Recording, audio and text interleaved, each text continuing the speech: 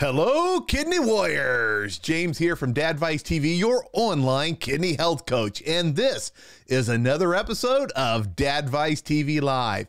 Now, if you're new, go ahead and say hello and introduce yourself in the comments. We have a great community here, very supportive, very positive, and very helpful. And if you are new, let me introduce myself. My name is James, and I am a kidney patient. I was diagnosed just over 2 years ago, almost 2.5 now, at stage 5. GFR of 8. That was not very good. But I've used diet, lifestyle changes, and some luck to improve my overall health. My weight went down. My blood pressure got under control. I started exercising and doing things. And my kidney health also improved a little bit, along with my overall health. Now, it improved enough that I got rid of all my symptoms, and my last labs showed me in the GFR of the low 30s, which makes me very, very happy because I've been able to so far avoid the need for dialysis. Now, if the time comes that I do need dialysis, I'm going to need to get something hooked up to my veins, and we're going to talk about that tonight, both with your guys' favorite nephrologist, Dr. Butt, and a special guest that we have here tonight with us. So let's go ahead and let's welcome Dr. Butt. Hey, Dr. Butt, how you doing? How's it going, guys? How's it going, y'all? Woohoo! Now, remember, there's some new people watching. Tell them a little bit about yourself. I got to introduce myself. Okay, I'm Dr. Qasim Butt. I am a nephrologist from San Antonio, Texas. I come on James' show here quite often, but I'm also active on social media. I create video content, educational content, 2 minutes to 5 minutes of content about kidney health in little bites. I'm on Facebook, LinkedIn, Instagram, and YouTube. My YouTube channel, if you're all watching, it's Your Kidneys, Your Health. So please go over there and subscribe and like. So. Yeah, and your YouTube channel has been growing. I saw you broke 1,000 followers. Yeah, and that's to you guys in the Dadvice world, Dadvice TV world. Y'all, I really appreciate y'all supporting me and watching my videos and everything, and actually subscribing. That's a big deal for even people watching right now. If they're not subscribed to Dadvice, get subscribed right now.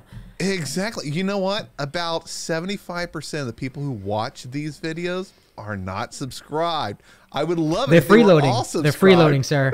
Well, hey, they're learning more, and they're finding hope, inspiration, and motivation to kick kidney disease to the curb. Yep. And you know what's funny, James? I sometimes watch videos and I don't like them and I don't subscribe, and I'm so hypocritical. You know,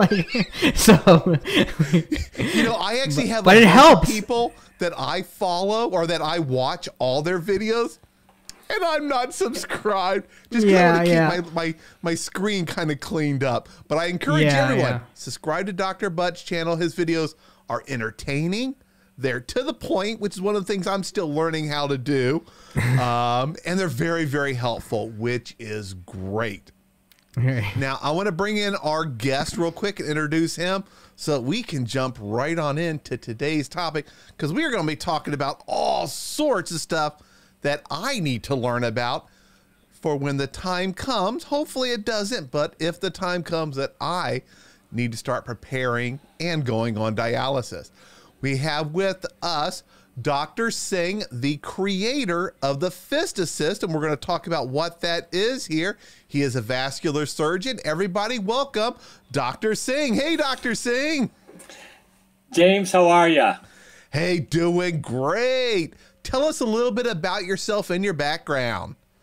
Yeah, so this is really exciting for me to be on this show with you all tonight. First, I want to thank Dr. Butt and James for the opportunity. I'm a vascular surgeon, which means I basically work on arteries and veins in the body.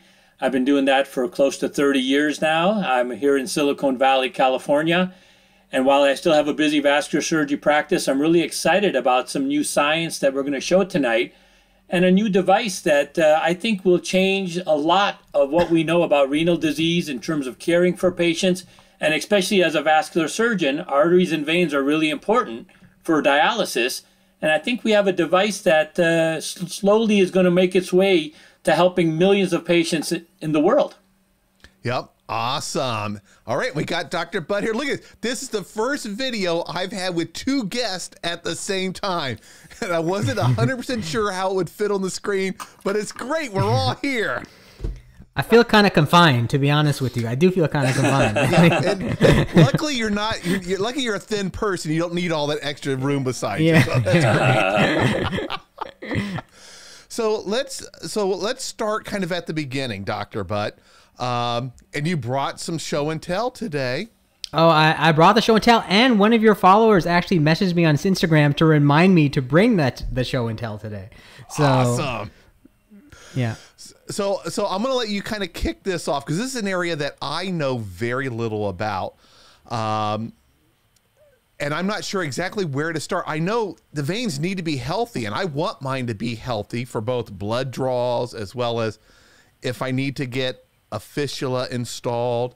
And I don't even know if that's the right term. See, I don't even...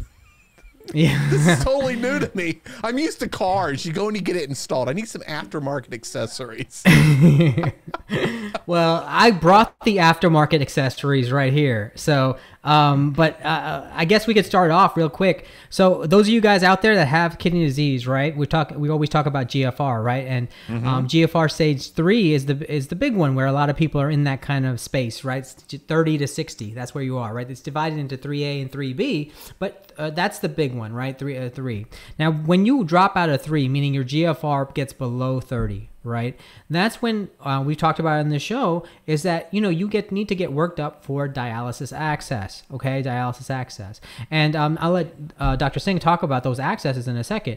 But what we want to do is get your veins in your arm matured, right? So we want to make sure to refer you for and what we call does a vein matured mapping. mean for those? Because for me, we're gonna get I to know that. what it means, but it's only because I've read a lot of technical documents. I'm gonna get to that. So when you're diagnosed with CKD stage 4 and your GFR drops below 30, and you're in the 20s, that's when your nephrologist is gonna be like, you need to get a vein mapping. Okay, so you're gonna get this vein mapping where they're gonna do an ultrasound of your arm. And what's critical, guys, what you guys gotta know, typically it's what you call your non-dominant arm. So if they're gonna put an access in your arm for dialysis, it's gonna be your non-dominant. So if you're right-handed, they're gonna go for your left, and they're gonna ultrasound your vein. Okay, and I'm gonna let Dr. Singh talk about the types of accesses in the arm. But the reason why we want to get those accesses in early, guys, is because of the show and tell stuff I just brought. Okay, we want to avoid these. Okay, now these are catheters. Okay, so if you don't have an access created in your arm and it's not created and matured,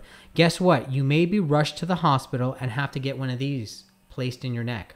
Oh, that's the thing they wanted to install in my neck when I was in the ICU. Yeah, so I have two types here, guys. Yeah, I got two types. One, this is a non-tunnel dialysis catheter. So in order to do dialysis, guys, you have to take the blood out of a human being, put it in a machine, clean it for you, then return it back to you. If you don't have the access in an arm that matured and ready to go, they got to put this sucker in you. Okay. Now it's typically goes in your right jugular vein right here, and it actually this part goes in your heart, or right above your heart, and this part is going in your internal jugular vein. It'll be sticking out like this, okay? Now this one is a Quinton catheter, a non-tunnel dialysis catheter, meaning it's just temporary. It's supposed to be left in for 7 to 14 days, okay? Sometimes it has this extra port on here, but it has three ports. The red one is to take the blood out. The blue one is to put the blood back in. Okay. This extra port is for nursing staff to actually draw blood on you if they need to. But this is a more temporary one. Before you leave the hospital, though, they're going to put in this more permanent one. It's called a permacath or a tunnel dialysis catheter. You see this right here? You guys see it? Okay. Looks slightly smaller but thicker. No, it's bigger and thicker. Yeah, it's bigger and thicker. Now the thing is, this has two ports on there. Again, one to take the blood out of you, one to put the blood back in on dialysis. But on long here, right here, if you guys can see that little part right there? That's a little fibrous kind of area. That's a cuff. So what this cuff does is it actually secures it to your body. That way your body actually attaches to it and grows onto it, okay? Now it actually goes in your neck vein, same as the other one I showed, right? Goes in that neck vein, but it actually does not come out in your neck up here like that. It comes out in your chest right out here, and it sits right here, okay? And that cuff is the thing that secures it to your body, okay? So this part right here is the part that actually comes out of your body and is secure there, and it's there. Now, again, we don't want the policy in nephrology really is used to be fistula first, but it also is now catheter last. We are trying to avoid catheters in you because people who get catheters do not do as well and do not live as long. Okay, so we want to avoid these as much as possible. They can lead to infection, have all sorts of issues. So the other options are to do a vein mapping of your arm, and I'm going to let Dr. Singh take over from here. Let's let him know what do you think? After you get the vein mapping, where do you go from there?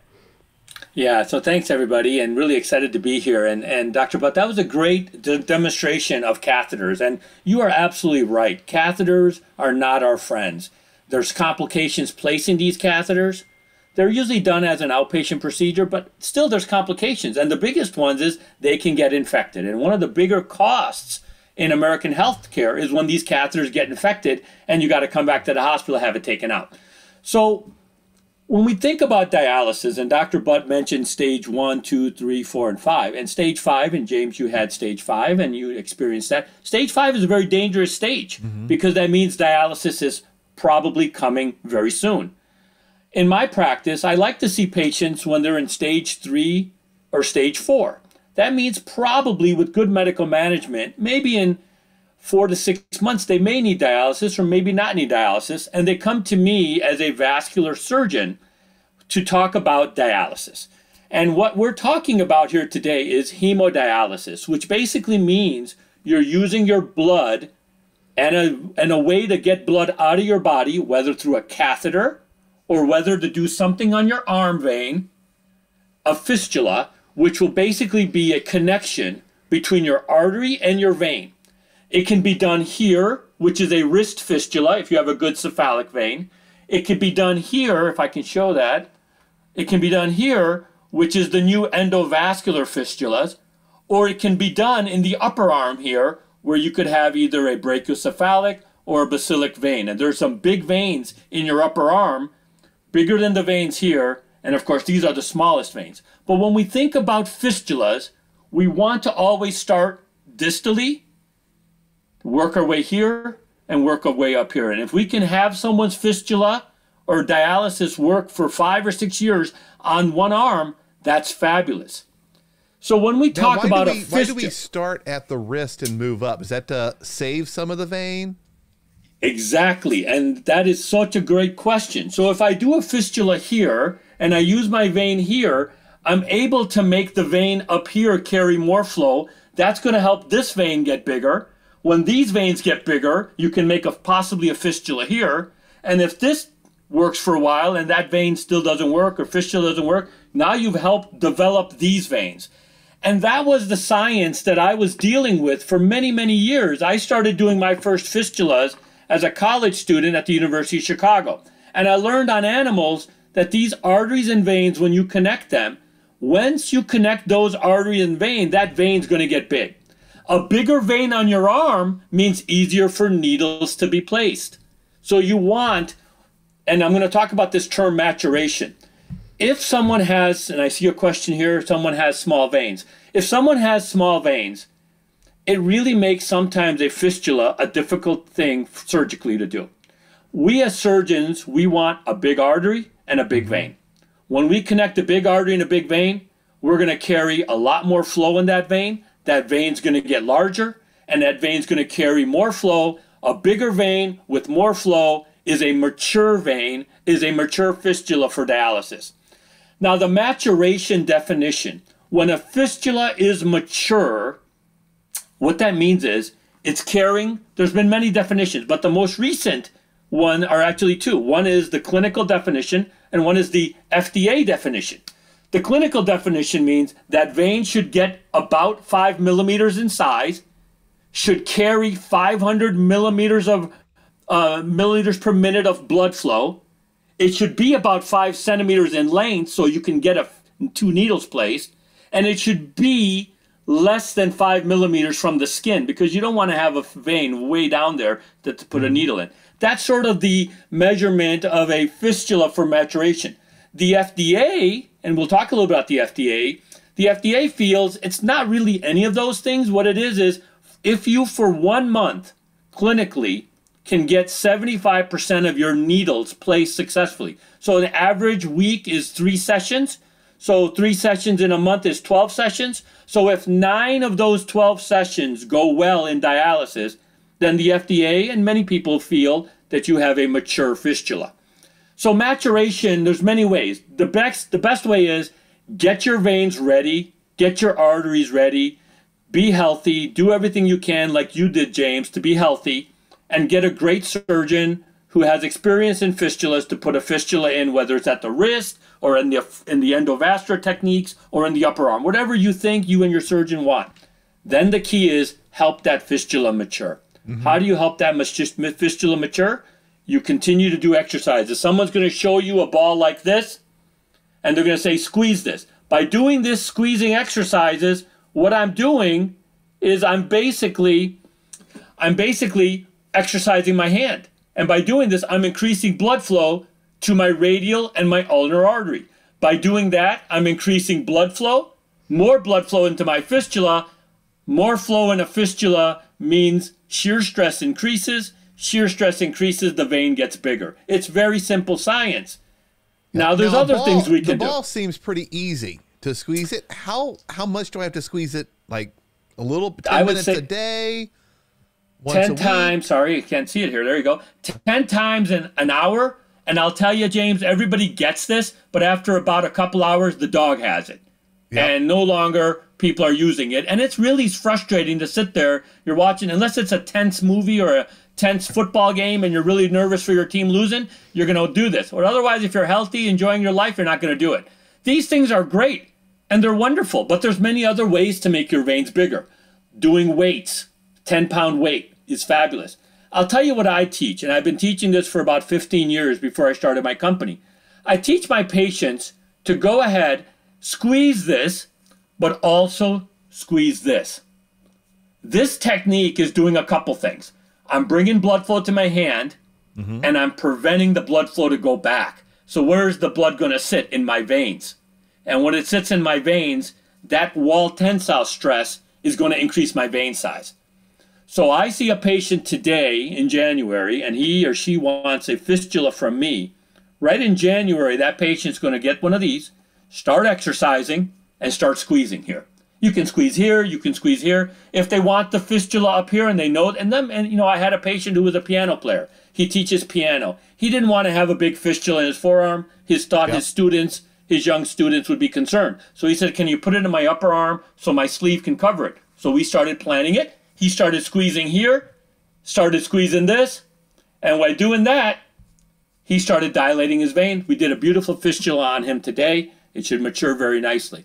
So I'm all about, you're going to need a fistula. You make sure you have a great surgical approach for that. I'm also a big believer that instead of being reactive, let's be proactive. Let's start getting our stage 3 and stage 4 patients to start exercising their veins and get their veins ready.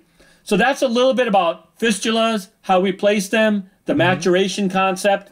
It's something I've been passionate about for about 30 years now in my career. I think from my college days to where I am today with my company, it's all been about veins. I'm probably one of the biggest advocates globally for arm vein care. I think arm vein care is the Rodney Dangerfield of medicine in the sense that nobody really cares and gets no respect.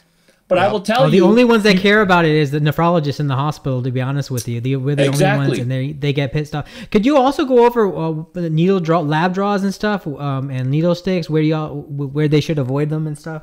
Yeah, that's a great question. So if you think, and it's probably the most important medical thing I'll share today with everybody is you have an arm, and I know the camera. There you go. Thanks, James. You got some major veins in this arm that, you know, there's a lot of superficial smaller veins. Those are there, they're cosmetic, and they're great for little blood draws and those kind of things.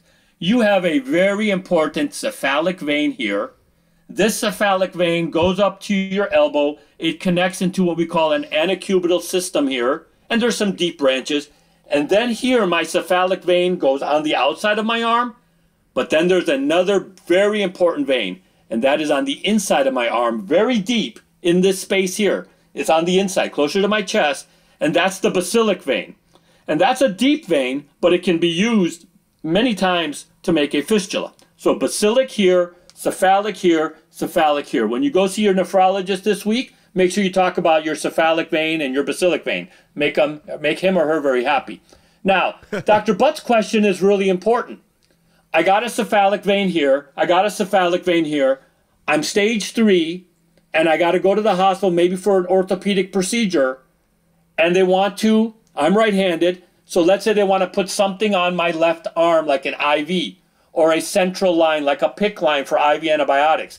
They can start instrumenting my cephalic vein. And I will tell you this, and it doesn't take a lot of education to know this, when you start instrumenting cephalic veins or basilic veins, they can clot off and they can get scarred. And all of a sudden you went from a beautiful cephalic vein to a scarred cephalic vein, which means no fistula using that vein. So you want to avoid putting catheters, IVs in your cephalic veins, in your basilic veins, any of these crucial veins for dialysis. Because if you're the advocate for your patient, if you're the advocate for yourself and say, hey, look, this is my left hand, this is my non-dominant hand, I need a cephalic vein protection and a basilic vein protection because I may need a fistula one day and I want to have that vein ready. Please find another way to put a catheter or something into my arm vein. It's really important. And guys principle. out there, you guys should, a lot of these vascular centers will actually have little wristbands you can put on your wrist to say no cannulation on this side. So again, if you're non-dominant arm, so if you're right-handed, left hand, you want to put that little band and saying, hey, don't cannulate over here, and make sure those nurses know. A lot of nurses may not know. You know, this is very specific niche industry, niche medicine thing we're talking about. So some nurses may not know. So you got to stay up on it. Again, preserve those veins like Dr. Singh is saying here for access creation later on. And again, one more thing he was saying, and I think James mentioned it. Why do you start here, bring it up here? Again, once you go up here, you can't come here. And if you're a young person, we want to preserve as much real estate as possible along your arm, right? So be careful with your veins out there. Dr. Singh, can I ask you a question? Like there was someone out there asked a great question, you know, and I've gotten this question for numerous people because I'm all about exercise. Me and James have talked about it. Yep. We have dialysis patients out there that have fistulas, and I've heard from different surgeons there's weight restrictions as far as what they can lifting and stuff like that. What's your opinion on that? So I will tell you, and so once again, this is me now giving medical advice as if I was in my clinic. I'm a big believer that if you have a good artery and a good vein, you get a great fistula, and all of you are going to be directed to a very good specialist who will do a wonderful fistula. What I say is once the fistula is placed, give it about a week to let it all heal in, settle in. I usually tell my patients that after a week, they can start doing some upper arm exercises. And then usually within 10 to 15 days after surgery, I pretty much tell them they can do anything they want with their arm. And I think the activity is important, Dr. Butt. I think, you know, if you're a typist, type. If you're a piano player, horseback rider, just go back to those activities. All those activities are going to help you get more blood flow to that arm, to your fistula. Yep. More blood flow is going to get that vein bigger. The faster your vein gets bigger, and usually we say 4 to 6 weeks, the vein should be ideally ready for needle placement. Now, in some places in India or in Europe, they'll hit the 4 to 6 weeks. I will tell you, many a times in America, we will see a patient trying to get their fistula ready 3 months, 4 months, 5 months. They're living with this catheter in the neck. Not a good sight. Oh. And so the more you can get back to that exercise, the more you can start stimulating your vein, the more you can start taking care of your blood flow to your hand by exercising or anything else. And we can talk about, obviously, at some point, new technologies. But I believe 7 to 10 days, you should be ready to do what you need to do, assuming your surgeon clears you, there's no infection. But as far as like weight restriction, I remember hearing this arbitrary number of 25 pounds. Don't lift more than 25 pounds. Is that something you, because no science on that at all. There's never been a science paper that's reported 10, 15, 25. These are all, you know, at one time, I'm going to say this and please take it the right way. One time people said, if you get a fistula on your right arm, never put something tight. Don't wear a spandex. Don't wear anything elastic because you will occlude it. Actually, the science has never been proving that. There's been anecdotal cases, well, someone fell asleep with a heavy tourniquet on their arm and their fistula clotted off. Yeah, it's possible. But more importantly, exercise and vein, the balance of wall shear stress, which happens with exercise, and wall tensile stress, which happens with pressure, is a fabulous combination. And that's the lead-in to which I think is going to be a device that I think is going to help millions of people. And I think we can talk about that when, James, you're ready. But I think taking all those concepts, I also do want to say that if you don't have a good vein, and no matter what you try, you don't get a good vein, and Dr. Butt knows this, and many of our viewers may have these, you can get what we call an AV graft. An AV graft is a piece of Gore-Tex or a piece of carotid artery from a cow that's been preserved, and we can connect it to your artery here, to your vein up here, and now you got this big tube. Because your vein wasn't big enough, we wanted to get a catheter out of your neck, so we put in an AV graft. And we do those still. We prefer fistulas. You as a patient want a fistula. A fistula is your own tissue. A fistula has less likelihood of infection, and a fistula will last longer than any graft. So if you've got a good vein, a good artery, you're going to get a great fistula, and that fistula is all about success long-term in your dialysis. And if you asked me today, what's the most important formula for successful fistula? Is a successful large vein. Awesome. Now, before we get into how to strengthen your veins, we had a couple quick questions. If I have a fistula installed in an arm, can I take my blood pressure in that arm, or should I do it in another arm? Or the other arm, I guess. Yeah. So that's a great question, whoever asked that. And it shows that you actually are thinking about your fistula and protecting your fistula, which is ultimately really important for all of us. Once again, the science would say that if you put a tourniquet on your arms, let's say I got a fistula here, here's my beautiful vein, my fistula, I put a tourniquet on here. I'm going to pretty much jerk that tourniquet up to 180, 170. That's a very high pressure because you got to close the artery. Yep. So I will say to you that can damage your fistula. That can also, of course, if your fistula was hanging on, not really flowing well, you could clot it off.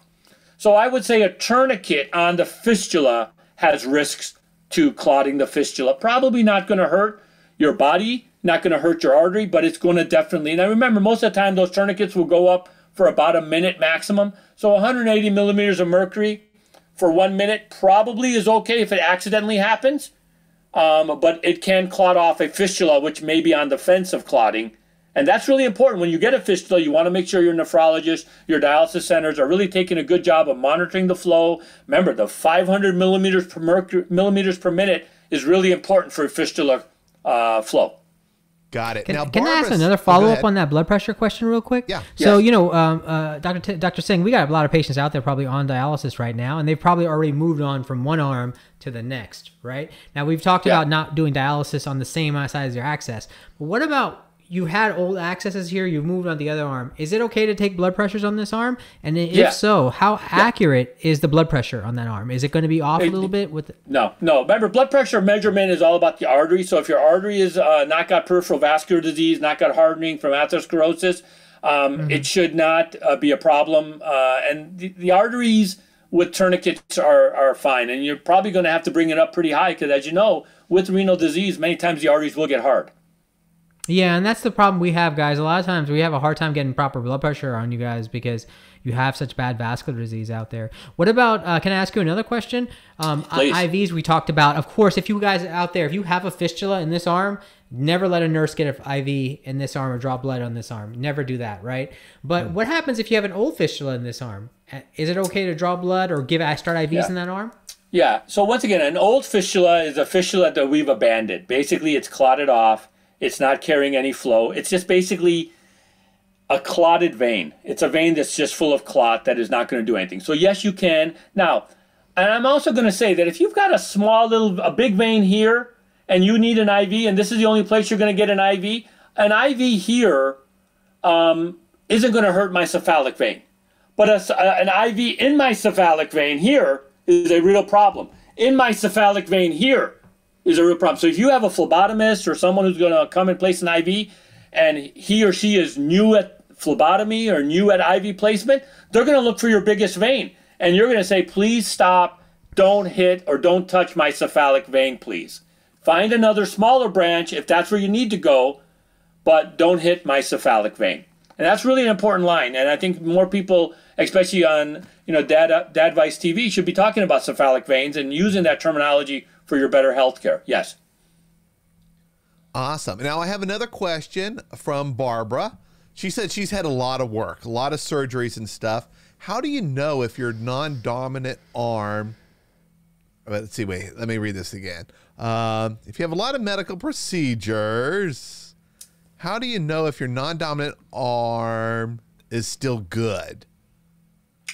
Well, I think that that's really important. So obviously, we like to start off, and Dr. Budd alluded to this, we like to start off with your left. So in my case, I'm right-handed and I'm a surgeon. So I would, if I need something, I want to have my sort of weaker hand, which is my left side. So I'm going to do everything I can to get everything I can on my left side, which is fine.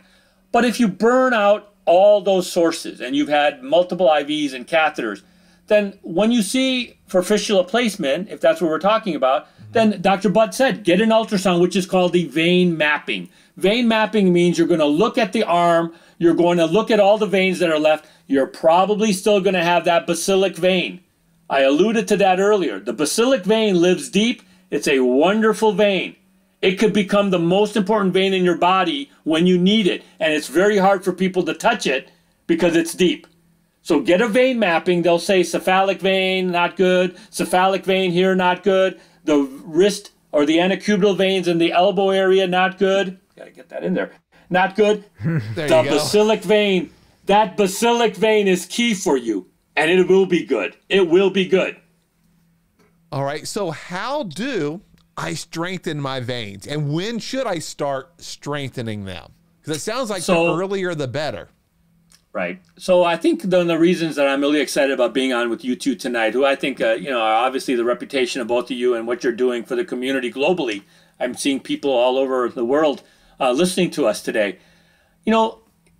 We all don't want to carry the diagnosis of renal disease. And of course, there's stages. But I think when you get, and obviously we're going to talk on renal disease today, when you get to stage 3 or stage 4, you're really in a crucial part of your healthcare because you really do need to make changes. You want to delay dialysis. You want to avoid it.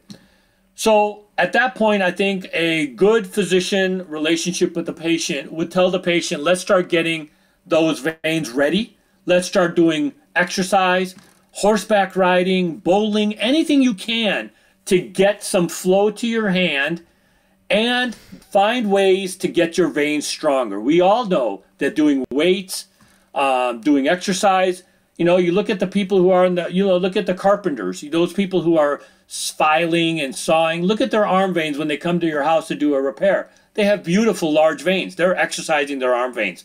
You can pick up hobbies to do that. Now, I could totally see a Dadvice TV bowling team, guys. I have a question about the bowling. Bowling's that's something I enjoy doing. And believe it or not, I have a custom ball. I am a good bowler. Oh my God! But I bowl. But James, show us your veins. You have great veins. Yeah, but I bowl with my right arm. So should I, if I want to strengthen my left arm, my non-dominant, or wait? Ooh, he got you there, Dr. Singh. He got you there. Should I try? No. It's a great opportunity to learn to be a switch bowler. Oh, stage 3, stage 4, right? So I grew up playing street hockey, floor hockey. I was right-handed, but I also learned to hold the stick with the left. If I didn't get a right-handed stick at the field or at the pavement, I went with a lefty. You learn it. And if you're in that stage, learn to use your non-dominant. But if you have to use your right, there are a lot of patients that'll tell me, please use my dominant hand. I'm fine with it, and I'm okay with that. But exercise is really important. So me as a surgeon, and I think we can shift a little bit of the discussion now to what I'm wearing. Yes. Is I am wearing a European version, only available in Europe right now, of the Fist Assist device. This is an intermittent, it's like a blood pressure cuff device. It goes up to a pressure of 60, only 60. And many of you probably have blood pressures higher than 60 and probably less than 200. It goes up to 60. It's an intermittent pneumatic compression device. It has software which opens and closes, and basically it rests on my cephalic vein. It'll help my cephalic vein if I move it up here a little bit more like I can and bring it below my shoulder, it can help my cephalic vein here. It can help my cephalic vein here. It can help my branches in this area. What I'm doing is I'm using the science of wall shear, wall tensile, and a device like this, which is very easily Velcro applied, simple device, is the FistAssist device. Available for sale in markets in India, Australia, New Zealand, Europe, can be applied safely before fistula care, after you have your fistula, and even if you want to bring it to when you get your needles for cannulation. This is a novel intermittent compression device. So what's so exciting about this device? So this could help in the maturation of the fistula itself, so after it's placed, you're saying? Right, exactly. And that's a trial we're very excitedly working out the details with the FDA for America. But I will tell you this, Dr. Budd, if you have a fistula, and I tell my patients this, you have a fistula, do your exercises, okay? And when you do your exercises, don't forget to squeeze. And I don't mind my patients squeezing their fistulas. If you go to Facebook, we have a website, we have a group there of what we call Arm Veins Global. Many of these are dialysis patients who are learning ways to open and close their fistulas with their hands, basically saying, I want the changes in shear and I want the changes in tensile stress to help my fistula mature. And so there's a lot of science on that happening. And if you take that science and then you put that science into a device, it's the perfect marriage of clinical science, basic science, exercise science, and changing the standard of vein dilation globally is FistAssist and the FistAssist device. And it's something I don't have to think about. I just put it on, let it do its thing. It does it. Do I still do the ball? You sure can do it. More the merrier. You know, if you want to do 1 hour of exercise in the gym or you want to do 10 hours in the gym, more the merrier if you can tolerate it. But I tell our patients, wear the device. I'm going to put it on here down low, but you can put it up. Wear the device. Before your surgery, start wearing it. Wear it for 1 or 2 hours. Get that vein ready to go. It's an enhancement device for veins. You can do the same thing by doing weights or squeezing your veins. If I squeeze my cephalic vein like this all day, my cephalic veins, you do it at home tonight. Take your arm, squeeze your arm right there. Just squeeze it for 10 seconds. Watch your cephalic vein get large. And if we want fistulas down at the wrist, which I think are great fistulas, they're the Brescia fistula. This is the 51st year anniversary of the Brescia fistula, which was created at Harvard University by Dr. Brescia. Start squeezing your arm right below your wrist. You'll watch your vein get bigger. I'm watching my vein get bigger right now. Of course, it's also dependent on, do you drink caffeine? Are you in a warm climate? You know, are you under stress? Is your room temperature balanced? All those things can affect our veins, but there's no doubt about it. Exercising and squeezing your vein can make your veins bigger. And as I've always said, that a device like this, which only goes up for 20 seconds, Dr. Butt, goes up to a pressure of 60. The highest pressure in a fistula is 50. Because it's such a it's such a dilated vein and it has no arterial tone. So it dilates, and so the pressure is 50. That's why the FistAssist safely goes up to 60. And remember, the other nice thing about a fistula is, a fistula, you have a main vein.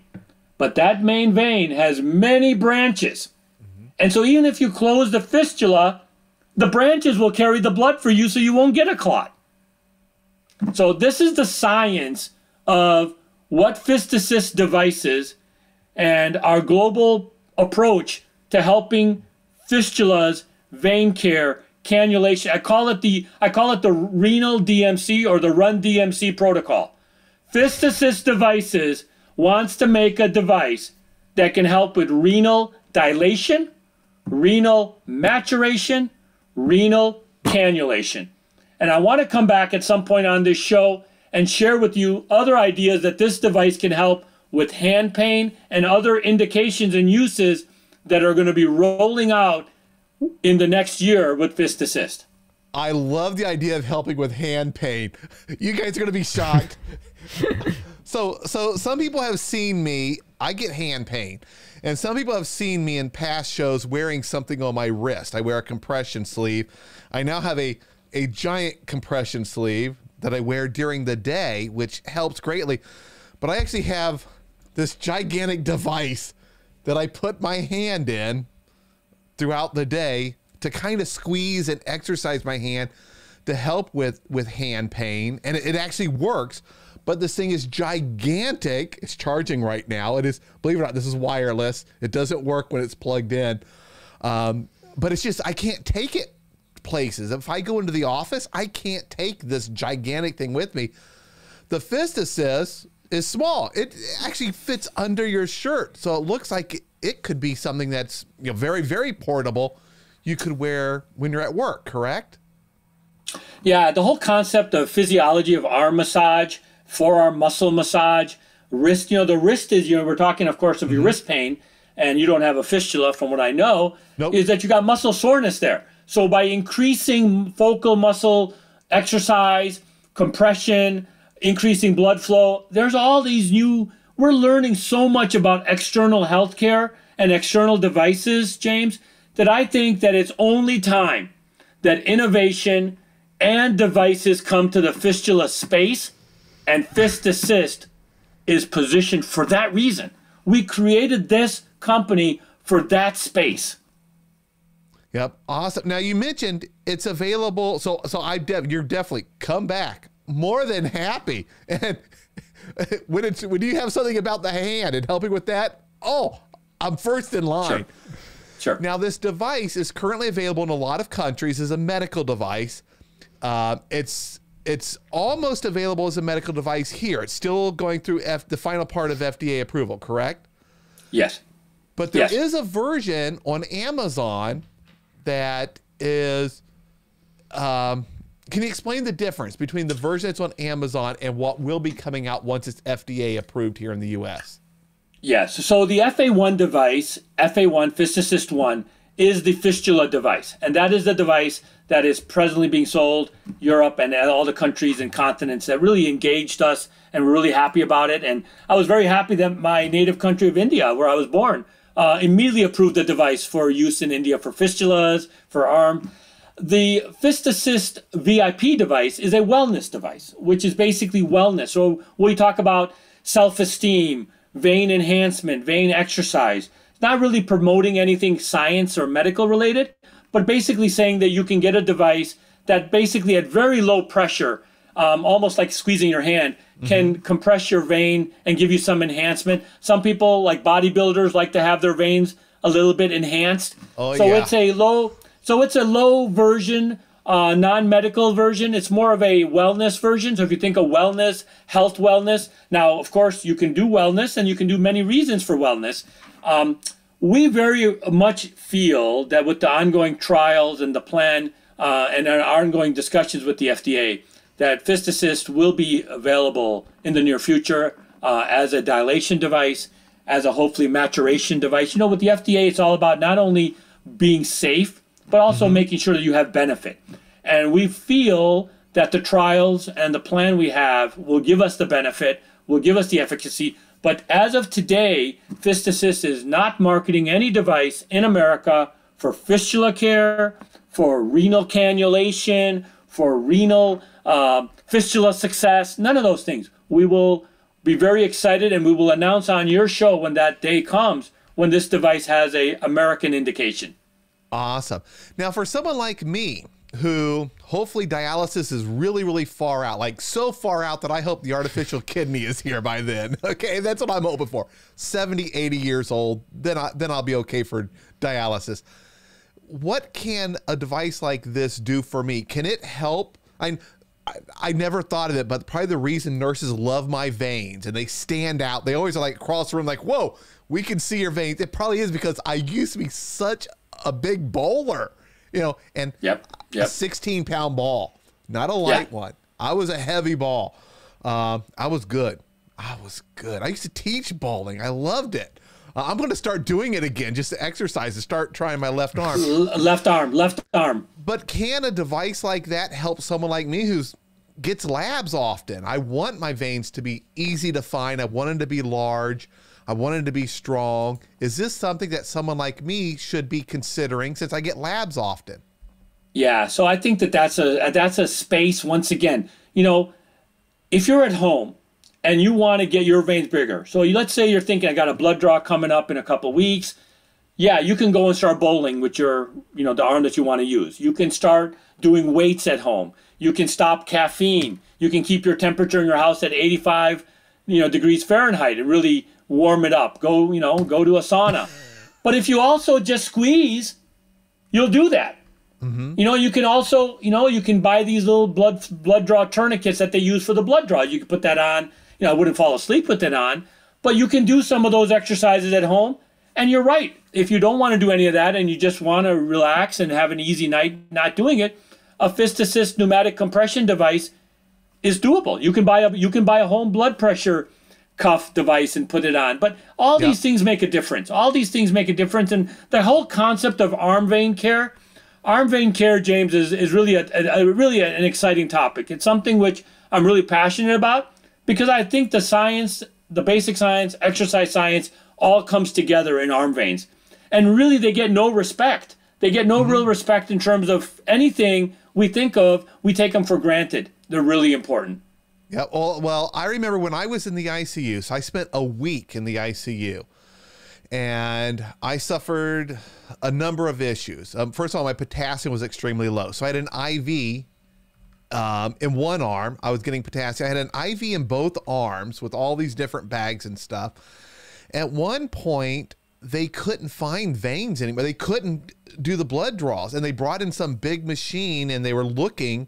I'm guessing that's the scan. They were looking. Yeah, it's called a vein, infrared vein, a vein finder. Yeah.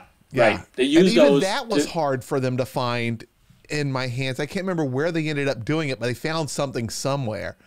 Right. So I understand now how important it is to take care of your veins, to be thinking of them, because that was not fun. Them poking. They weren't getting blood for the blood draws. And the first few days they were in there, it felt like every hour taking some kind of blood, or at least every couple hours doing blood draws. I was in really bad shape when I went in. I ignored my health, the symptoms and everything until I had to go to the hospital. I had to go to the ER. But it sounds like something like this, vein health is important. I love the idea of this. I could put it on, I could get one of those balls, and I could sit down and watch some Netflix, chill and strengthen my veins, while I'm kind of zoning out with the movie or something, or a TV show. Absolutely, James. This is actually really changing the way I approach a patient here, Dr. Singh. Like I've never, typically when I start is the vein mapping. And so what I like about what you're doing is you get their arms big and their veins big, and then you actually, I guess that at that point you do the vein mapping and you refer them for do the surgery. Is that right? I'm lucky. I don't do vein mapping anymore. I see my patients 2 to 3 months before surgery. I get their blessings that they're going to exercise. And then when they come to my operating room, I know that they have made a commitment with me to exercise and get their veins ready. I can do an intraoperative ultrasound in the operating room as they're getting, and I keep my room temperature very comfortable for that. And then I'll pick the best vein. But many times in the holding areas, they're showing me, my patients are showing me the vein that they developed for me. I mean, this is like the gift to a surgeon. When they say, hey, Dr. Singh, you remember my veins weren't on in the clinic? Here, look at that. I got my vein at my wrist. I want you to do it at my wrist. And I love that. They're engaged with me, and I know I've got their support to do their surgery well. Yeah. Wow, can I ask you another thing? Can I ask you another thing, Dr. Singh? So, me and James have talked about exercise and stuff like that. I'm really about not just cardio, but also weight training. So would you also incorporate maybe like a 5-pound weight, just kind of doing that? Would that have equally as much kind of thing as a squeeze ball or no? Absolutely. Dr. Butt, those are the things. The squeezy ball is easy. You can buy it for 5 cents. The weights, 5-pound weights, you can get those used from somebody who bought them for the new year and never used them. And you can do those. But those isometric exercises, those isometric exercises, those are going to bring down the amount of fat in your arm. It's going to make your veins pop up. Remember, you want your veins to bulge out for dialysis. You're going to get needles into that vein. Let's get the fat out of the way and get some healthy skin so that that needle can go right from skin straight into the vein.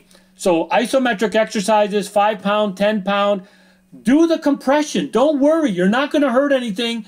You know, if you're going to go for a walk with your loved one, have him or her grab your upper arm. Just squeeze it every 2 blocks as you're going for your walk. That's going to have, because your arms are moving, you're exercising, and you're getting some squeezing going. It's all good. Yeah.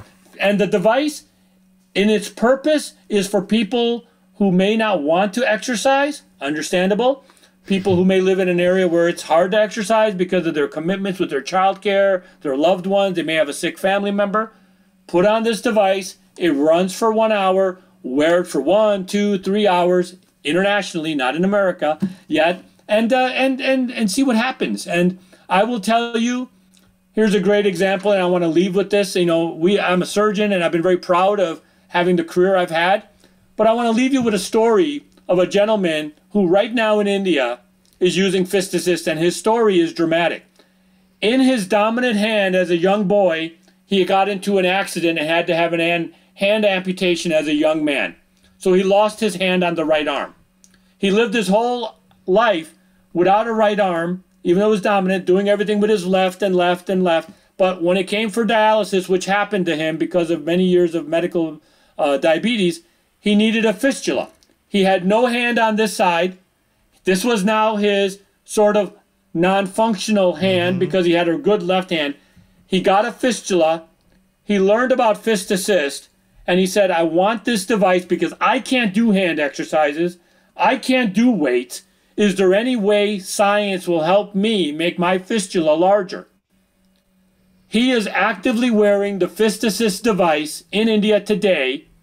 His story is going to be presented at the ASDIN conference in nephrology in February as the first use of pneumatic compression to help a patient develop a fistula when he has no hand. Think about that. Yeah, because he's not using that arm hardly at all. You would think he'd almost lose the arm as an opportunity for a fistula. But wow. The surgeons, I give credit to the Bangalore team of Dr. Desai and the MS Ramaya Medical Center. They did some of our first studies in India. This patient came to them with this problem, couldn't exercise, couldn't bowl, couldn't squeeze a ball, but needs a fistula to develop. Here comes the Fist Assist. And you know, at the end of the day, the reason we make technology and the reason science is advanced, and I give credit to even the FDA for being careful about all science advancements and being careful about it, but we have an amazing opportunity in renal failure care in this country and globally to give devices that I think science is asking us to deliver. And Fist Assist and Fist Assist devices, find us on Facebook, find us on the websites, learn about our technology, learn about our science, and hopefully we'll be making many Americans happy with the device in the near future. Wow, that is awesome. Were you going to say something, Dr. Butt? Oh yeah. So again, this is totally making me think differently. And from my own knowledge, just to rehash everything, from your perspective, to get good vein care, late stage CKD3 or CKD4.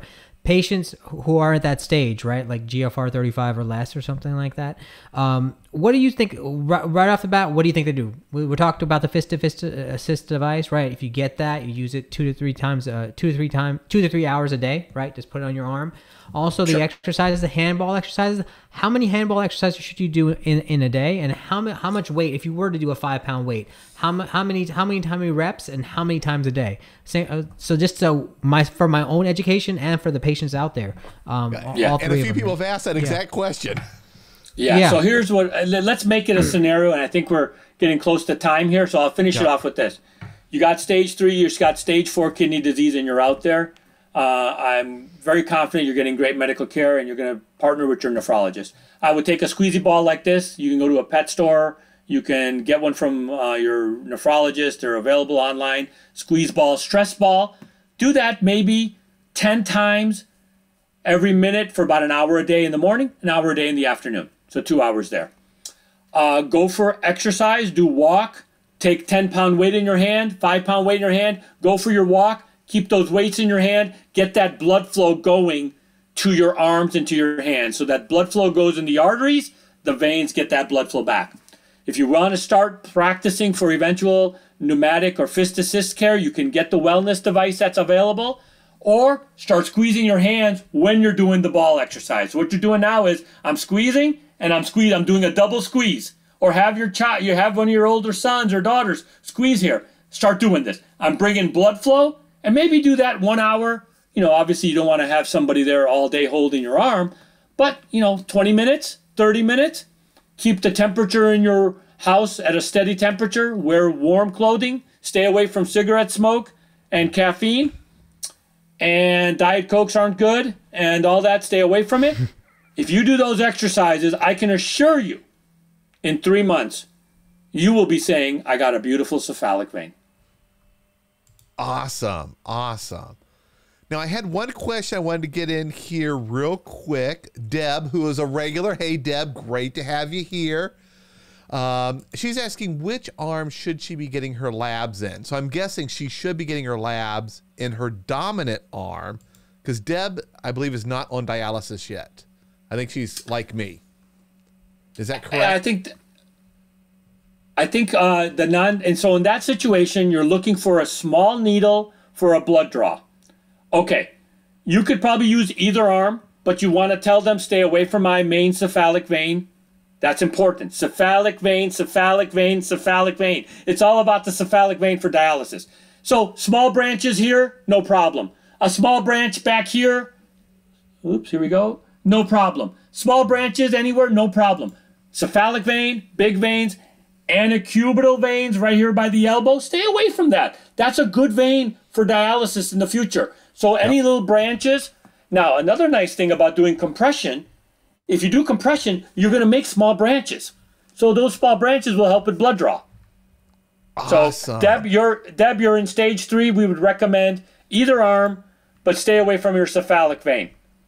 Perfect. All right. Well, we are now coming up to the top of the hour. This has been a very, very educational, very, very informative broadcast here. And I want to thank you, Dr. Singh, so much for sharing your knowledge, sharing your information. Of course, thank you, Dr. Butt, for being here as always. This is a great platform. Our audience really, really listens. This stuff really goes straight to their heart. They take notes, they follow up, they listen, which is fantastic. Like how you spoke earlier, how you really like those patients that are being proactive, the ones that say, hey, I'm going to exercise, and they do it. That is our audience here. So thank you so much. This has been incredible. For those of you that want to learn more about Fist Assist, there is a link in the description below this video. You can also go on Google, search it, and find out all sorts of stuff. There's a version, a health version, available on Amazon here in the US. Soon, you were saying about maybe near the end of this year, late this year? Yeah. It all depends on the trials. COVID, of course, has affected a lot of the trials and the enrollment in trials. But, I think we're optimistic that we will be there, and we're appreciative, and we will announce it as it gets available. And we want to thank you. And I need to say, hi, Mom. There you go. I think my mom is watching from Chicago, so I wanted to say hi to her. Awesome. That is great. All right. Thank you guys so much for being here. This has been fantastic. And everyone else, I will see you next week in the next video. Bye, everyone. Thanks, everybody.